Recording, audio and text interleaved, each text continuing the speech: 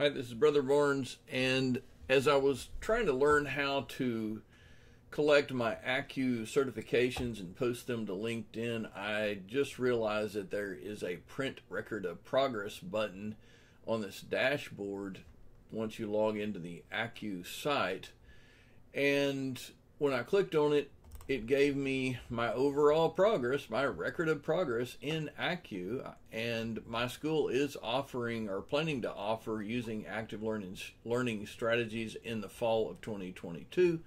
So it looks like that would be the puzzle piece along with note-taking skills that I'm missing to get the overall ACUE certification in total.